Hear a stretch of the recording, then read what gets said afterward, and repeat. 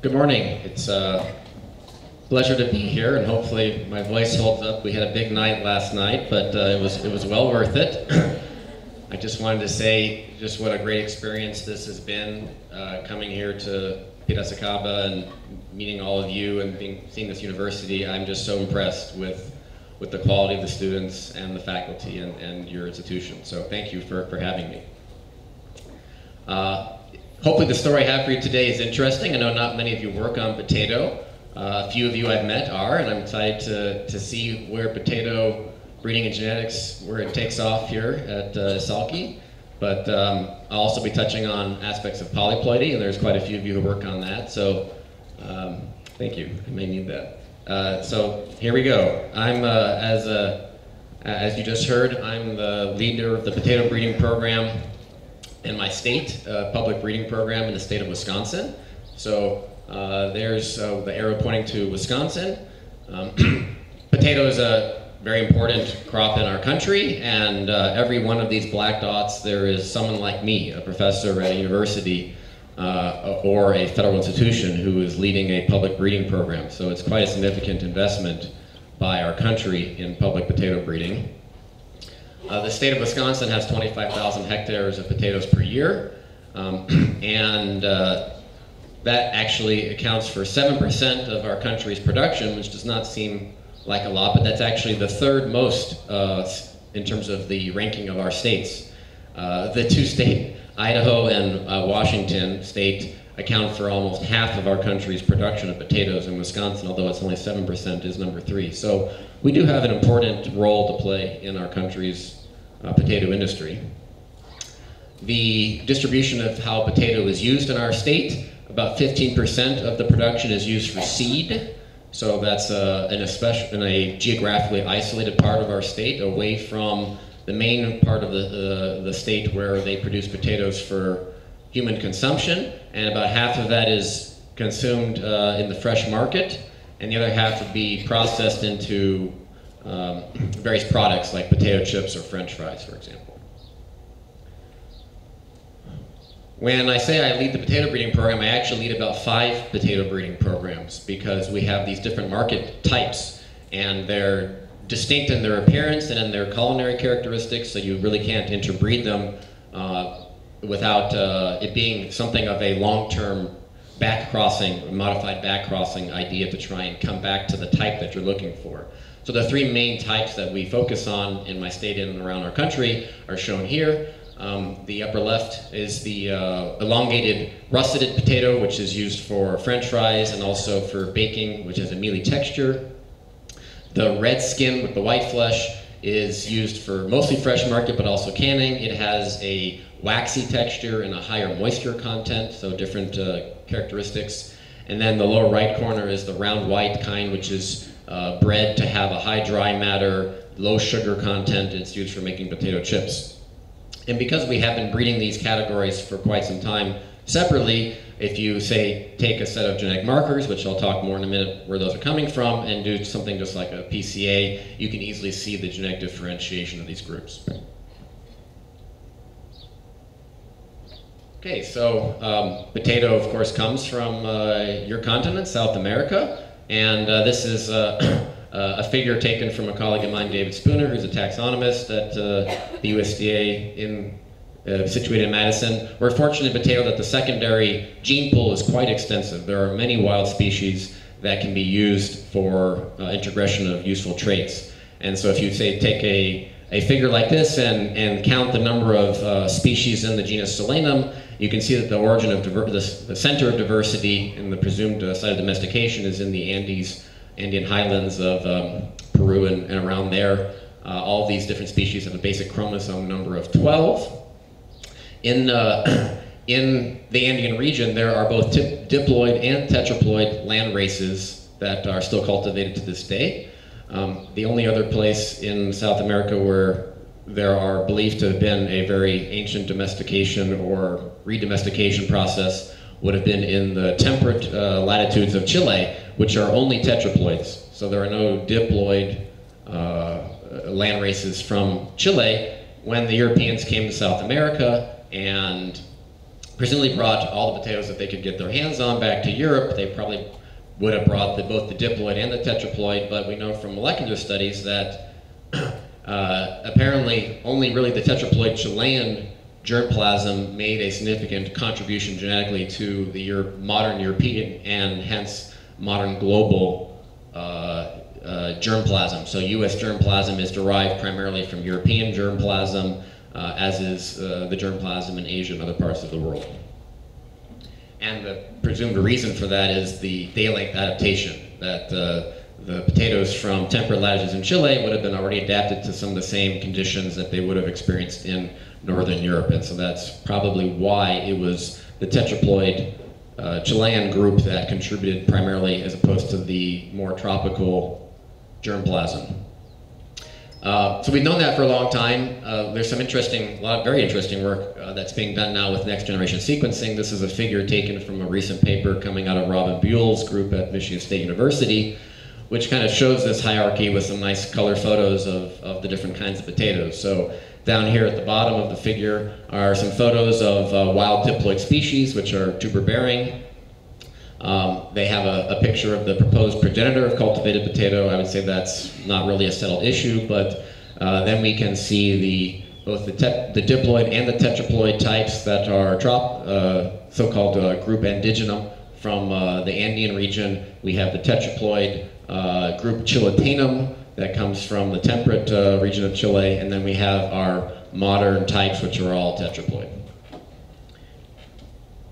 So we have a reference genome. We only have really at this point only have one de novo assembly of a genome from the tuberosum type, and originally they tried to assemble the genome of a heterozygous diploid known as RH, and that's this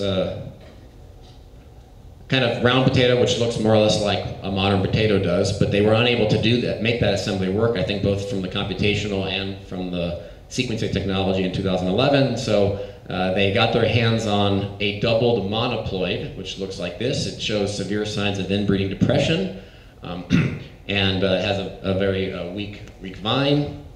In potato, this is what you would, in potato, we call things by their proper terminology, monoploids, as opposed to haploids. A haploid is just half the ploidy of whatever you started with, right? So if you have a diploid and you make a haploid, yes, that's a monoploid. If you're a tetraploid, you talk about haploids, you're talking about diploids. So doubled monoploids are diploid individuals that are completely homozygous. So they got the reference genome of 840 megabases, and there we go.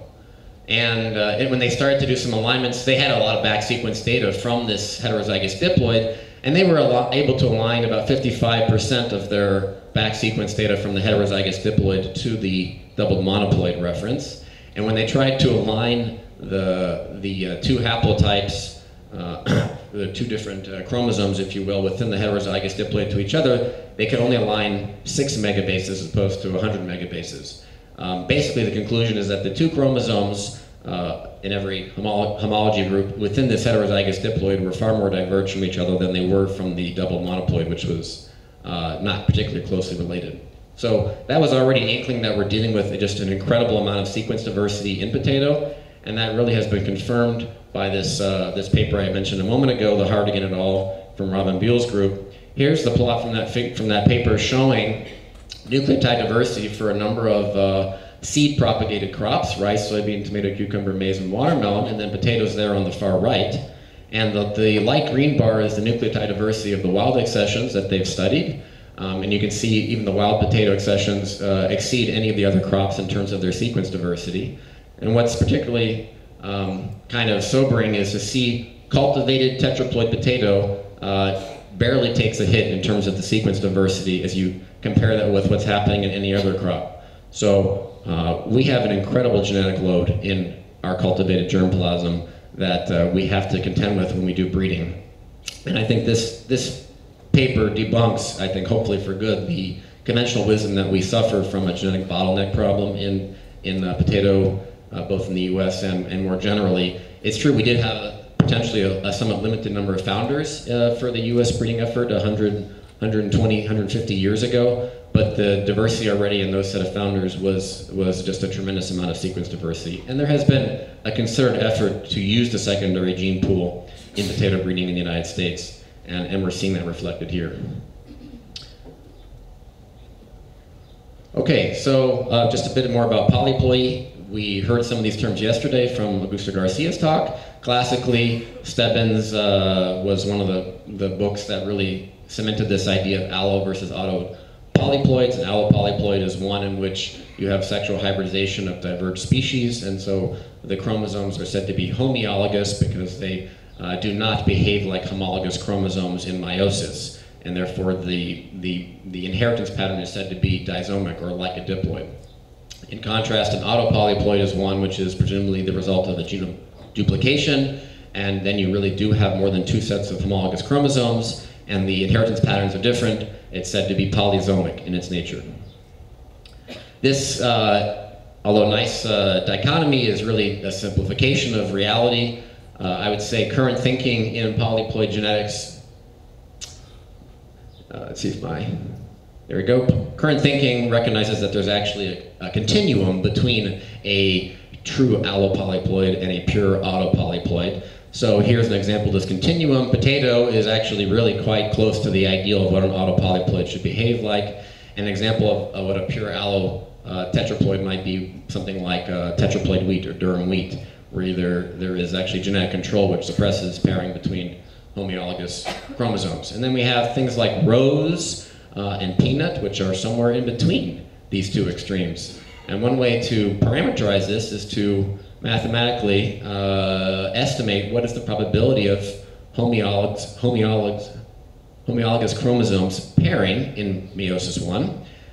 If it were a random process and you have one chromosome and there are three left, I'm talking about a tetraploid example, the probability of selecting that the homologous chromosome would be 1/3.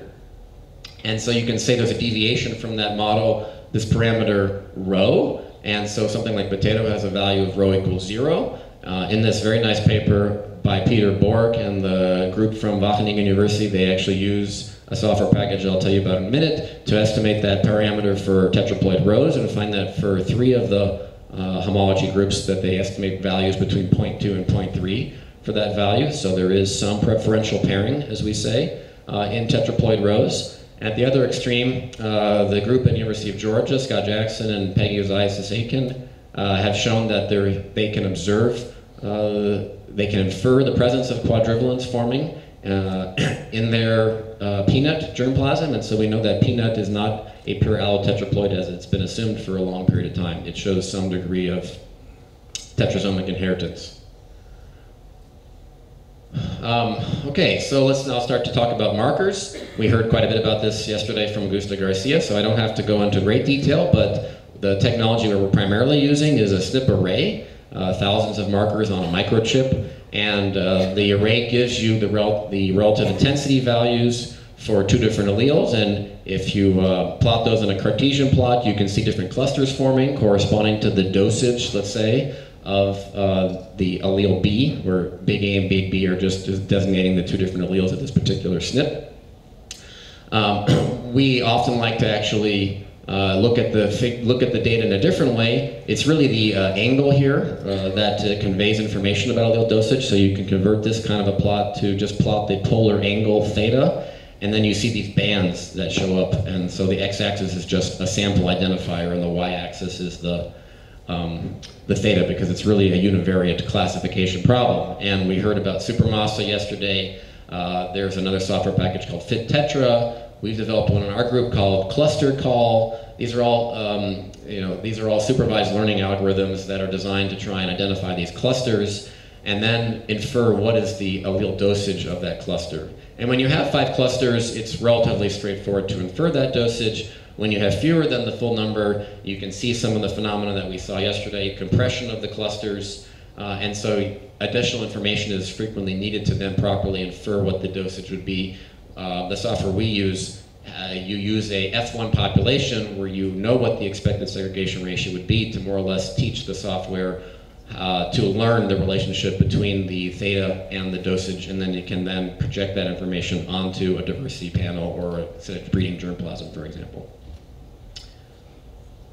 The other technology that is used for markers is genotyping by sequencing, and we have done some of this as well in potato, and as well as part of Matthias's work and our group on the Uricloa. In this case, the allele count is what you use to infer the allele dosage of the chromosomes. The real problem is that you need a high read depth to differentiate which of the three heterozygous genotypes in a tetraploid you're dealing with.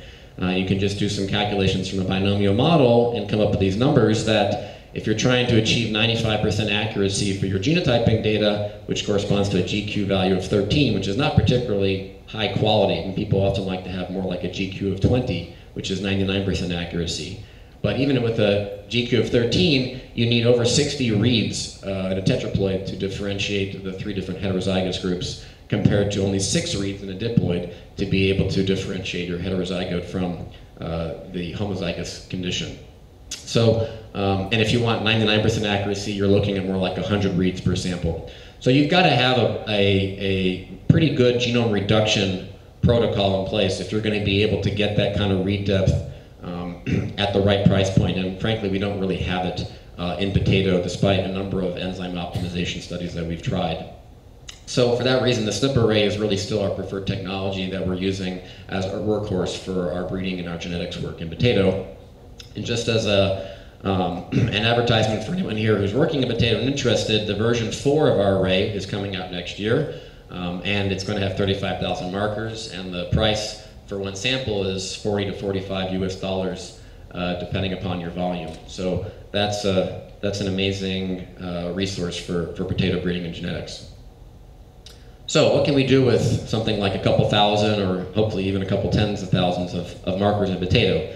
The couple different examples I'm going to go through here, one is linkage analysis, another is checking our pedigrees to make sure they are correct, third, genome-wide association studies, and finally, genomic selection. So one of the, I think, just fascinating things about what markers can do is they allow us to visualize some of the complexity of meiosis in something like autotetraploid potato. And here I'm showing you some figures from an F1 population in potato where we've used a software called TetraOrigin, which was developed by the biostatistics group at Wageningen University, and it will take a set of a couple hundred markers per chromosome is good enough, and it will then infer the probability of descent of any of the parental homologs that have been inherited into your particular offspring. And you can look at this in this kind of a diagram which color codes, in this case I've color coded in blue the two maternally inherited chromosomes for this tetraploid individual. So each one of these are the 4 chromosomes of this tetraploid clone. The 2 blue strips are the maternally inherited chromosomes, and the 2 red, although it doesn't show up here, this is this color right here. This is the paternally inherited chromosomes. And what you can see is that you can visualize the recombination that occurred during meiosis when the gametes were formed that this individual inherited. So this particular chromosome, there was a recombination event between this maternal homolog and this maternal homolog, and so the recombinant homolog has this pattern. This maternally inherited chromosome was from a sister chromatid that did not have any recombination. Look at this paternally inherited chromosome here. You'll see 3 different shades of red, right? That can't happen unless you have all 4 of the homologous chromosomes synapsing in a structure called a quadrivalent during meiosis. So we can see here directly that there was a quadrivalent formed in the meiosis that gave rise to this individual on the paternal side. We can also see what is considered one of the weirdest things that happens in polyploids is a phenomenon known as double reduction, which I hate that term because it's confusing. But basically what it means is that the gamete contains portions of both sister chromatids from a particular homolog, which again is something which doesn't happen in diploids. And that can be inferred by looking at this, look at these 2 maternally inherited chromosomes, and it doesn't show up that well here, but this is all this kind of lighter blue. So both of the maternally inherited chromosomes contain large portions that were derived from the same maternal homologue, and it was from the two different sister chromatids that have ended up in the same gamete. And when you have recombination between chromosomes that are on the same side of the equatorial plane in meiosis I, that's what gives rise to this possibility. So we're learning something about meiosis, and then practically we can take these kinds of probabilities and do QTL mapping studies. One of the traits that we're very interested in potato is late blight, which is infamous for causing the Irish potato famine, and it's still a disease that is worldwide and that we are actively breeding against. We are not allowed to actually do field trials, inoculated field trials of late blight in Wisconsin because of the potential risk to the commercial industry around us, so we do them in a controlled greenhouse. Here's a picture of what late blight will do to a potato plant in about 7 days. If it's susceptible, it completely destroys the foliage. What's remarkable is that we have plants like this. This is a new release from a colleague of mine, a extremely resistant potato to late blight. We don't know what the resistance gene is yet. We're in the process of trying to map it. And here's an example of an earlier mapping study that we did that shows that we can in fact do this with the markers and the methods that we have now. This was a cross between a late blight resistant potato named Toyokin and a susceptible variety there on the right. And by basically doing a regression analysis on these IBD probabilities using a random effects model, which is an idea I actually got from Guilherme da Silva, former member of your group here, who's now at North Carolina State. He gave a talk about this idea, and I thought this is a brilliant idea to try and deal with the complexity of having a large number of parental alleles in your model. So this is a random effects model, which we can get a log score, and we can see we can map where that resistance gene is on chromosome 9, and then you can further go and then look at the estimates of the effects of each of the 8 parental alleles, and only one of the homologs, which is in this case the M3 chromosome, the 3rd chromosome in the maternal parent, has a homolog effect that is significantly different than 0, and so we can determine that that is present in a single dose in the maternal parent. So we can map these and we can determine their dosage with this, and we're using this technology now to tackle a large number of problems where there's large effect genes in our populations. Pedigrees. So any breeding program knows that there are errors in your pedigrees. It's just inevitable when you manage a very complex organization. One way to check this that we've been using in potato is to make a plot of 2 different quantities. The x-axis is the estimated additive relationship based on a pedigree, which should be, say, 0.5 between a parent and an offspring in the absence of inbreeding. And you can then make a plot of the estimated relationship from a set of genome-wide markers, and the symbol for that is typically G. And this is for a particular clone. This is the name of the clone, and this is the recorded parentage. And if everything is as it should be, your recorded parent should show up in the upper right corner of this diagram. They should have the highest additive relationship, and the from the pedigree and from the markers should be in agreement. You should get this nice positive correlation. These are the 2 parents. They're right where they should be. This is actually a full sibling. It's about where it should be. So in this case, I would say we have the right pedigree for this particular clone. Here's an example which we see, unfortunately, more than I would like, where clearly we don't have agreement between our pedigree and our marker data. The recorded parents are Ivory Crisp and Marcy, and here's Ivory Crisp and Marcy, which are at a high value of A, as they should be from the pedigree data, but then when you look at their G value, it's basically around 0, so they're the same degree of relationship as everything else in the population. So there's 2 possible interpretations. One is that we didn't genotype the clone we thought we genotyped. We made a mistake when we genotyped it somehow, which happens. Or the pedigree information is wrong. Either way, the clone that we did genotype, you can look at this and you can say, what are these 2 individuals way out here? They have apparently very little pedigree relationship, but they're the most related individuals in the whole data set to this clone. These are the parents of this individual right here. And so we can now start to correct our pedigrees, and it is something of an iterative process. You don't know what to believe initially, but once you get a set of self-consistent clones, you can build out your network and have confidence. And so now we have enough data that we've been able to correct the pedigrees of over 30 clones, including a number of released potato varieties in the United States. And here's a reference that tells you more about that story. Okay, GWAS. GWAS, of course, is one of the workhorses of trying to understand, do variant discovery in diversity panels and breeding germplasm. And you can actually trick a diploid software to do GWAS in a polyploid if you just rescale your dosage data so that it ranges between 0 and 2, for example, if you're working with a software package which allows fractional genotypes. Not all of them do. But if you did that, it would compress your data down to 0 to 2 with fractional values for some of the intermediate dosages.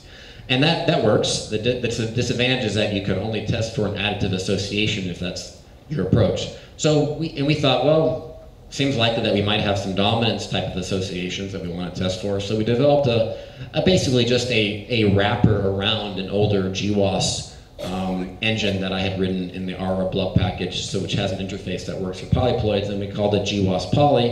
This is work done with the former postdoc in my group, Umesh Rosyara, and it can basically test for all kinds of dominance models that you can imagine, some that probably don't even really exist in the real world, but mathematically they're possible. And you can get QQ plots and Manhattan plots and do kinds of permutation tests. And so one thing we did when we published this was we just showed kind of what you would expect if you simulate different kinds of genetic architecture, if you simulate additive genetic architecture, a simplex dominant, a duplex dominant, and then you use different models. When you use the right model, you get the best performance out of the software in terms of statistical power and low false positive rate if you select the model that matches the true underlying architecture. So you can try different models and see which one of them gives you best results in your data set. Here's just an example of two traits that we've tried. I actually don't do a lot of GWAS anymore. I'm more interested in linkage mapping, so I don't have a lot of exciting examples, but this paper has been cited about 25 times already, so a lot of different groups are using this now to do their analyses. Okay, now let's come to the main thing I spend a lot of my time working on, is genomic selection. Genomic selection, we've heard a bit about. It's a technique for using predictions based on markers, especially useful for polygenic traits. And the real excitement is because it should allow you to shorten your breeding cycle without losing prediction accuracy. You can shorten your breeding cycle even in phenotypic selection. We heard some ideas about that. But if you do that, typically you are not as accurate in your selection of the genetic merit of those individuals. And the idea with genomic selection is that you can have it both ways. You can get shorten your cycle and maintain your accuracy. So that's what we're trying to do in potato. The other nice thing about using genomic selection compared to phenotypic selection is that it allows you to select only the additive portion of the genetic merit, which in something like potato, one would think would be an actually really important aspect of how genomic selection would be improved, because if you're only selecting on phenotypes, right, the phenotype contains the full genotypic value plus environmental terms, and that only a portion of the full genotypic value is efficiently transmitted. Here is the classical expression for the covariance between a parent and offspring, which is true for any ploidy level. For any ploidy level, it's 1/2 the additive genetic variance plus 1/4 the additive by additive genetic variance, and then the coefficient of the dominance genetic variance depends upon your ploidy level. In diploids, that coefficient C is 0, so there is no influence of dominance genetic variance when you look at parent-offspring relationships in diploids. In potatoes, it's 1/6. In hexaploids, it's 1/5, and so on. Now, so this raises a point about terminology. If the covariance between parent and offspring involves dominance genetic variance, what is the proper use of the term breeding value? And we still use the term breeding value more or less synonymously with additive portion of the genetic variance. It's the same reason that we do that in diploids, because in diploids actually additive by additive epistasis is also part of the breeding value. And yet we don't typically think about that when we talk about breeding values in diploids. And the reason being that over time, the contribution of the higher order, the non-additive terms decreases geometrically. It's a power of, decreases with a proportion of 1/2 in the case relative to additive for the epistasis. It decreases with a base of 1/3 raised to however many generations you are moving out. So even when you're thinking about non-additive variance, it's still appropriate to try and focus on selecting on the additive portion if you're trying to think about long-term genetic gain. One of the things that we've worked on that is trying to understand how do you actually realize some of these classical theories with genomic marker data. Cam Thorne had just an amazing set of papers in 1955 where he pretty much solved the problem classically for any ploidy level. And the basic idea is this, that an additive effect, the technical definition of it is it's the result of a regression of your genotypic value on your allele dosage. And whatever the residual from that regression is known as the dominance deviation. And that is a concept which holds regardless of the ploidy. In a diploid, there's only a single dominance deviation for every pair of genes because there's only 2 of them present in a diploid. In polyploids, you have a hierarchy of dominance deviations, which can be understood by a successive process of regression on higher order terms. And you produces something like this kind of an equation. In the case of a tetraploid, the genotypic value relative to the population mean has, in the case of a tetraploid, has 4 additive effects. The different subscripts correspond to the 4 different homologous chromosomes. There are 6 digenic dominance effects, because there are 6 ways of choosing 2 from a set of 4. There are 4 trigenic and 1 quadrigenic term. I'm going to focus here on the additive and the digenic dominance portion of this. And the symbol I'll use is U for additive, and for digenic dominance, the sum of all those betas, I'm going to use the symbol V for to denote the total digenic dominance. And what we show in this paper that came out a few months ago is that if you have a set of allele dosage information, or you have a matrix X, which is your matrix of the rows being the clones of your population and the columns being your markers, and you encode these, for example, with this 0, 1, 2, 3, 4 allele dosage coding.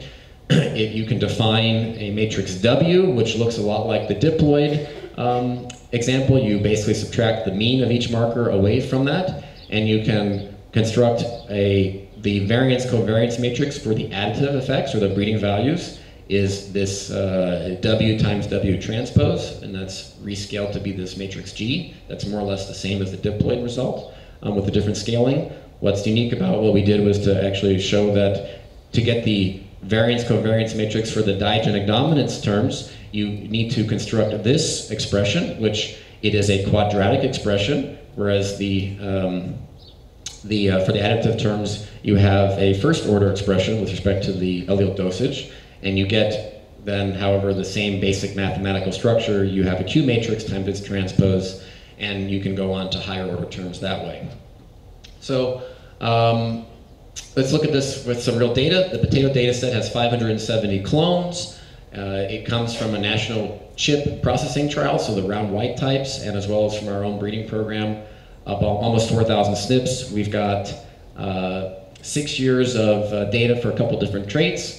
One of the first things we wanted to do is make sure that the assumption of Hardy-Weinberg equilibrium was valid, because that is one of the assumptions of the classical theory of average effects, although there are new methods that relax that assumption. But this one uses that assumption, and you can just make a plot here of heterozygote frequency on the y-axis versus allele frequency on the x-axis, and the solid black line is the expectation under panmixis, and the dash for a tetraploid, and the dashed line is the expectation under panmixis for a diploid. So we're pretty much right on the money in terms of the assumptions, and the other way you can just check that is by looking at the average value of the diagonal elements of these matrices, which should be 1 under the assumptions of panmixis, and they are pretty much right there for this data set. I showed earlier this idea of plotting the G versus the A values for one particular clone. You can also do that for all pairs of clones in your data set, and you get something like this. This didn't look this way when I started this data set. We had points everywhere. So after doing all the pedigree corrections, now we finally get a result that looks right. There's a nice linear relationship between G and A if you look at all pairs. This is a plot of the digenic dominance matrix against G, and you can see there is definitely some degree of collinearity between those 2 matrices at high degree of relationship, but there is still quite a bit of orthogonality for most of the data points. And you can use these then to do a mixed model analysis. Since you have different covariance matrices, you can estimate variance components. And here's showing the partitioning of genetic variance for this particular data set. And these are 2 different traits, yield and specific gravity, which is basically dry matter. And we have a series of models that we've tested, and you can look at how the variance is partitioned.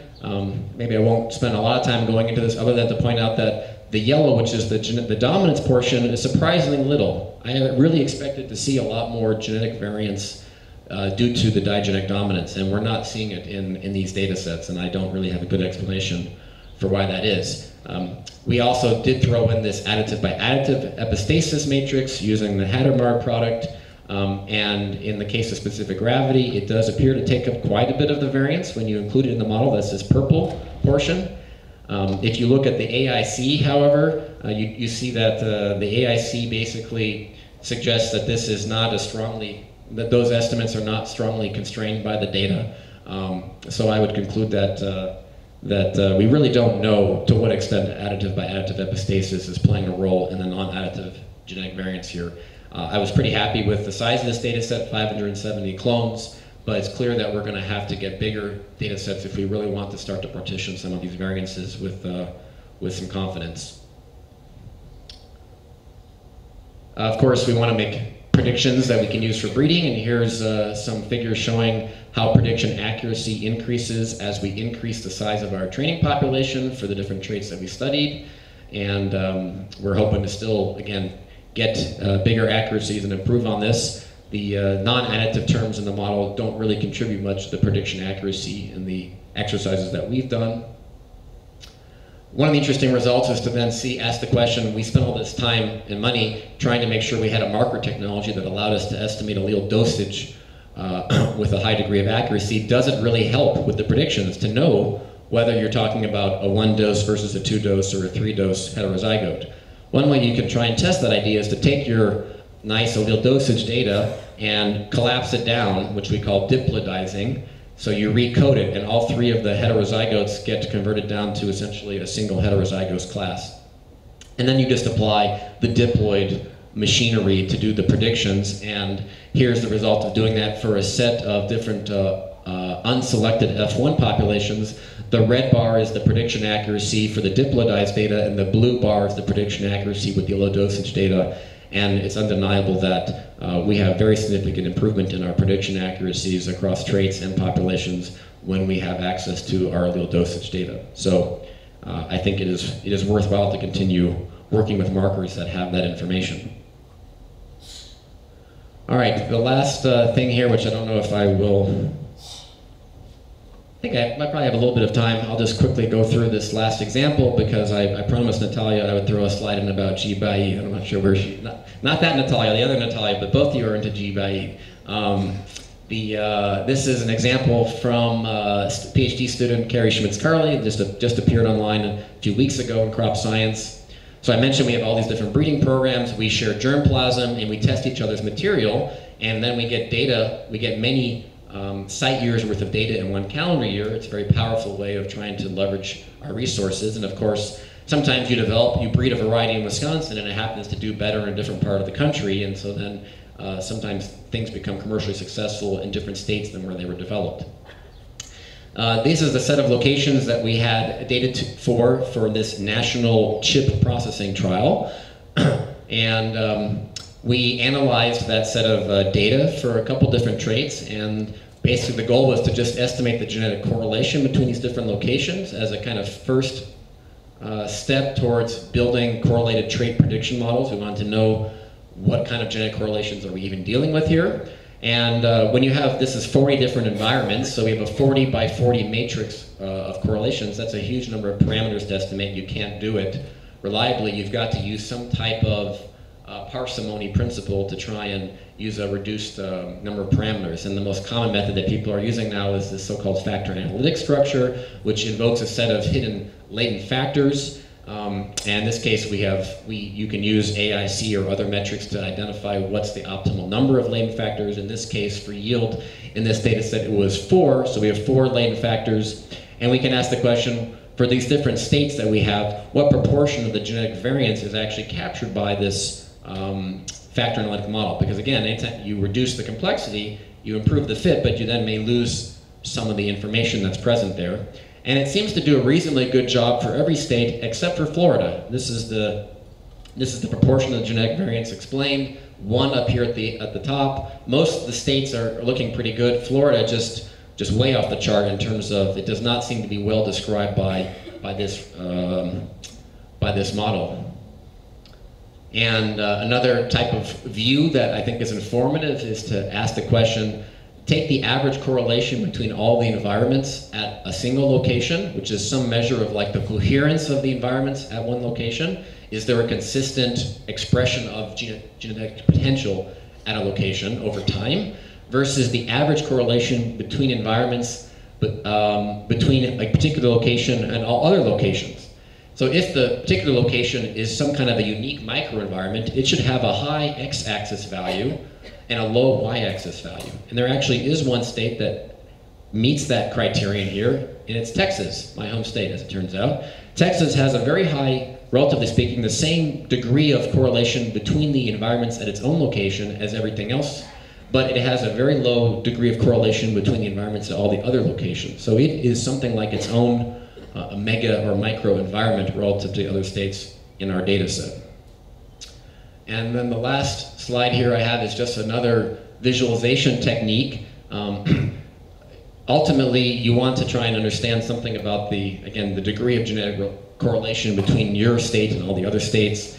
And when you have this 40 by 40 matrix of correlations, that can be a difficult thing to visualize, and you can try hierarchical clustering and a lot of other techniques. But one thing we found that seems to be useful is to use a method known as linear discriminant analysis, which is it sounds maybe like principal component analysis, and they are related in a sense, whereas principal component analysis tries to rotate your data to find the directions that maximize the total variance, if you will, the sum of squares in that direction. This uses a grouping factor, and it tries to find the direction that maximizes the sum of squares. Minimizes the sum of squares within the location relative to the sum of squares across locations. It's trying to find a projection or rotation that compresses all the environments for one location relative to all the other locations. And since location is the repeatable part of this, whereas time is not repeatable, this is a useful way of parsing your data. So here, example, the first linear discriminant is the direction that creates the most separation between the locations, and kind of what you would expect based on what I just showed a moment ago. This triangle, which is each of the points here, is 3 different years, all from Texas. That the separation, which puts Texas in its own group, is what you observe on the first linear discriminant. And then the second linear discriminant kind of pulls out some of our southern locations from our northern locations, but it's really not a very interpretable, I would say, dimension for this technique. But the practical conclusion is that we do have a number of other states which have a reasonably high genetic correlation, so we're moving forward with the idea of trying to use these data from other locations as correlated traits to improve our prediction accuracy in Wisconsin. So with that, I will conclude and just say that potato has some challenges from a breeding perspective due to its polyploid and asexually propagated nature. We have a high genetic load, and I think that's part of why potato breeding has made progress in some areas and maybe other areas not so much. We have new software and now these markers. We really, I think, are primed to do a lot of, to accelerate genetic gain in potato breeding at the tetraploid level. And the question is, will that be good enough? I mean, we can all make up slides about the growing need for food in the world, and whether we'll be good enough to do that in tetraploid potato is an open question. So a lot of my colleagues and myself are actually revisiting the idea of breeding at the diploid level by extracting haploids, trying to inbreed them, and that's a 20 to 30 year process, we know. So it's going to be an exciting time both for tetraploid and diploid potato breeding in the next several decades. So with that, I'll thank you and take any questions if there's time.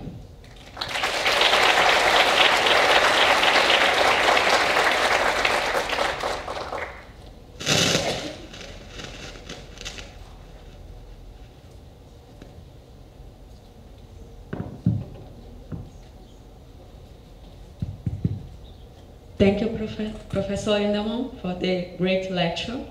And now we are open to questions.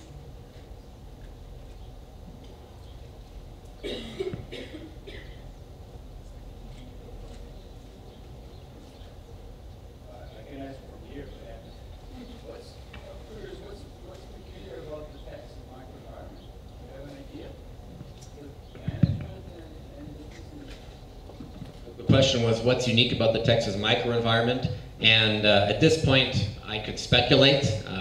It is a very hot environment, but there are other locations that also have probably a similar degree of heat stress. So we don't know. What we really need to do is to do some envirotyping. We need to try and go the next step and not just treat each location as a black box, a level of a factor. Look at the weather station data and try and understand our environments more deeply. But that's where we need to go.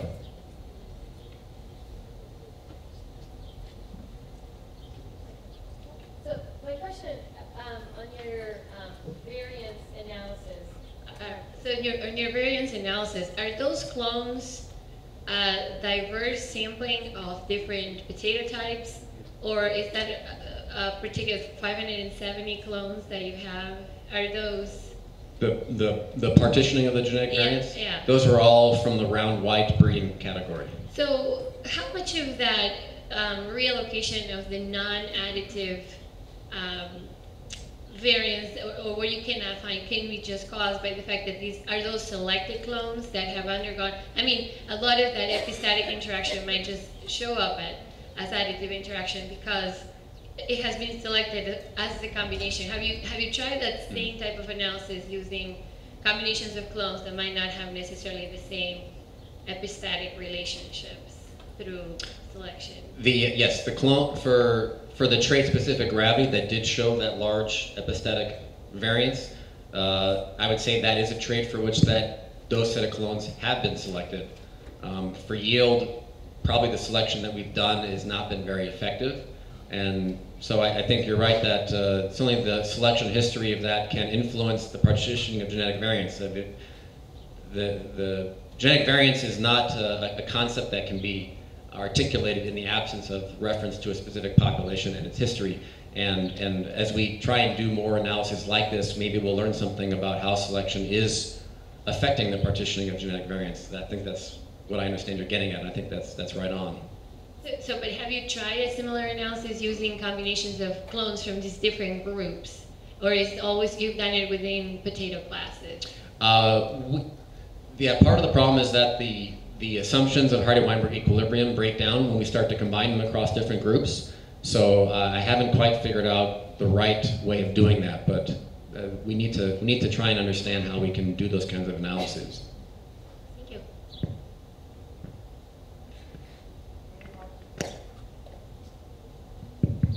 Any more questions?